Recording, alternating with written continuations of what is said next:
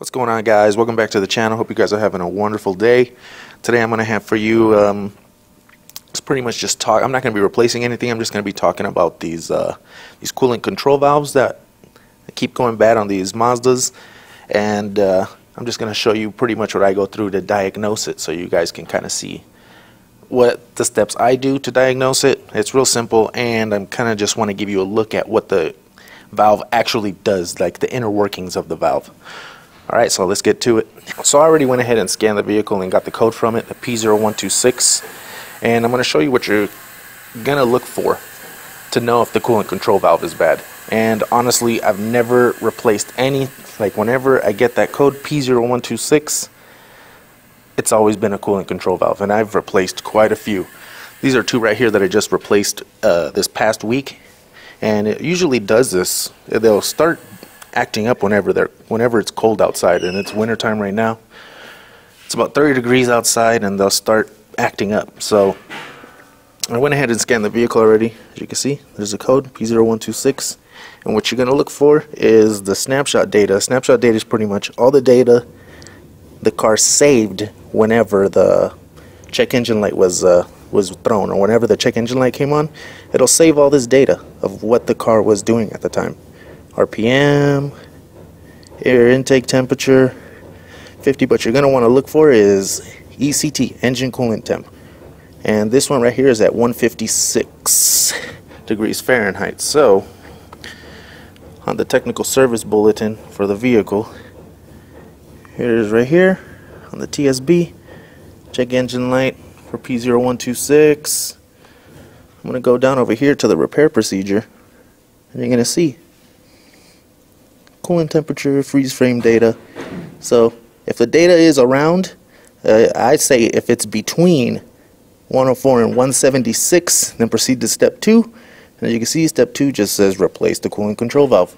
And I've never seen the sensor, or I've never seen the temperature out of that range. It's always in between. As you can see, 156 is between 104 and 104 and 176, so that's pretty much, it's pretty much already telling me that we need to replace that valve. So that's, if you guys have access to like a scanner like this, you'll be able to get that freeze frame data. I don't know if smaller scanners will get it. I know that my computer is able to get all that freeze frame data. So alright, so here I have two coolant control valves. I actually replaced both of these on two separate vehicles last week, so that goes to show you that I believe that this is probably the least reliable part on some of these Skyactiv engines. As you can see, I'm kind of just going to show you how they work.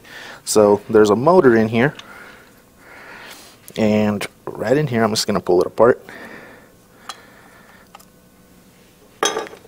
You can see on each side the coolant can go through. So this one is actually stuck. As you can see, there's a passage right here that allows coolant to flow, and there's another passage on the other side that allows coolant to flow that way. So what happens is this will open, and this is the part that mates to the engine that allows coolant to flow in to the block, so that whenever the engine gets up to operating temperature, the cylinder right here is normally closed. You can see right there how it kind of works. It'll spin and close off the passages, or it'll be open and let coolant flow through here and into the engine. So what's happening is this coolant control valve right here is getting stuck in a safe mode called a dry hollow. And I had to actually Google it because I didn't know what dry hollow meant.